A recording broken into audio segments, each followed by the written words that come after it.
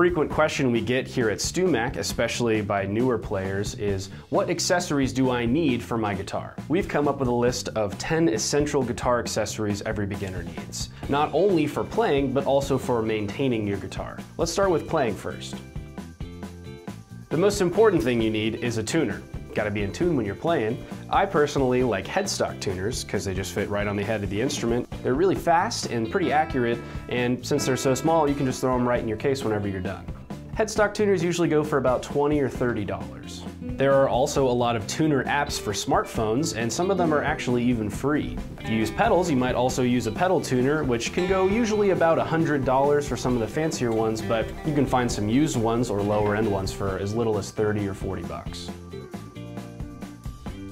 A lot of players will use picks or plectrums when they play, whether you're strumming chords or sounding individual notes. There are tons of different types of picks out there that can vary in shape or thickness or material and can be better suited or worse suited for different styles of music. So for example, if you are playing a lot of strumming chords, you might want a thinner pick so you have less resistance, while a thicker pick would be better for staccato picking or individual notes. But at the end of the day, it's all about personal preference. The best part, picks are pretty cheap. You can get a pack of like 10 or 11 for $5. There's even variety packs that have all different shapes and sizes, so you can test out a couple of them and find out which one works best for you.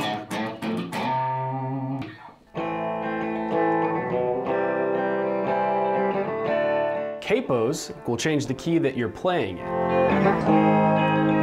which can be especially helpful if your vocal range isn't quite fitting in that particular key. You can use the same chords as you would without a capo. You just attach the capo to a specific fret and slide it up and down the neck until you find the right key. Capos also come in all different shapes and sizes, but the most common ones are called trigger style capos. They're really easy to put on and take off, and they can sit on the headstock whenever you're done using them. This one usually goes for about 15 bucks. There are also adjustable tension capos, which can reduce the strain on your neck and strings and help you dial in just the right pressure that you need. This Shub Deluxe goes for about 30 bucks. Unless you're exclusively playing sitting down, a strap will definitely come in handy.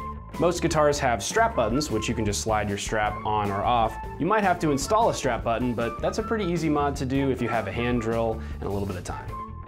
Straps come in pretty much every color under the sun and can be made of a variety of different materials. You can get them as cheap as $5 and as expensive as a couple hundred. You may pay a little extra for cool features. For example, this strap that I have has a pad where the strap sits on my shoulder. It makes it nice and comfy. Another upgrade you might consider is strap locks, which add a little bit of extra security for keeping your strap attached to your guitar. It's the first mod that I do anytime that I get a new guitar, and it's worth it for the extra peace of mind. Staying on tempo when you play, not speeding up or slowing down, is very important, especially when you're playing with other people. You'd be surprised how much your tempo can change when you're playing by yourself. That is what a metronome is for. It makes a click on time that you can play along with, kind of like a little electronic drummer. You can get metronomes that go around $20 or so, but much like tuners, there's a lot of apps for a smartphone. A lot of them are free and awesome. I know I wish that I had used one a little bit more when I was starting out. Now, let's take a look at 5 accessories that are important for keeping your guitar well maintained. Aside from the important task of keeping your guitar safe, a case is also a convenient place to keep all of these accessories that I'm mentioning. Strings, picks, tuner, capo, they all can fit right in the case. It's also a good idea to keep your guitar in the case whenever you're not playing it rather than leaning it up against a wall somewhere. Gravity and guitars don't get along very well, trust me on that. Hardshell cases provide the most security for your guitar, but there's also soft cases or gig bags that do a pretty good job as well. I like the ones with the backpack straps so I can carry other things like my amplifier or pizza. Much like a car, guitars require routine maintenance as well. You're gonna have to make a few small adjustments every once in a while if you want your guitar to keep playing the way that you like it to. You may already have a few tools that came with your guitar, but it's always a good idea to keep a little tool bag or a collection of tools in your case. We sell a lot of the tools that you will need for adjustments, but I'd say that the 3 most common things you'll need are an Allen wrench or socket wrench to adjust your truss rod, smaller Allen wrenches or screwdrivers to adjust your action and intonation, and a string winder and string cutter to change your strings on the fly. Just as a heads up, strings don't last forever. They're gonna break at some point. Whether you're tuning it too tight by accident or they've just been played for a long time, they're gonna snap on you and you need to replace them. I recommend players of every skill level keep an extra set of strings or two in their case for when that eventually happens. Strings are customized based on what type of instrument you're playing. For example, acoustic strings are different than electric strings. And they'll come in lots of different sizes and materials that change not only the way that they play, but the sound that you get out of them as well. Strings can go usually about $5 or so, get a little bit more expensive as you start moving into different upgrades. If you haven't yet, experiment with different types of strings. You never know what you might like. Whenever you're done playing and you put the guitar down, there's probably going to be a lot of fingerprints all over the finish, and your strings are going to be coated in sweat and oils from your hands. I usually keep a flannel rag in my case so I can wipe down my strings, get any oils or dirt off, and keep my strings playing better longer. And I keep a bottle of guitar cleaner and polish so I can spruce the body up every once in a while. You want to avoid using household cleaners like Windex or Pine Sol.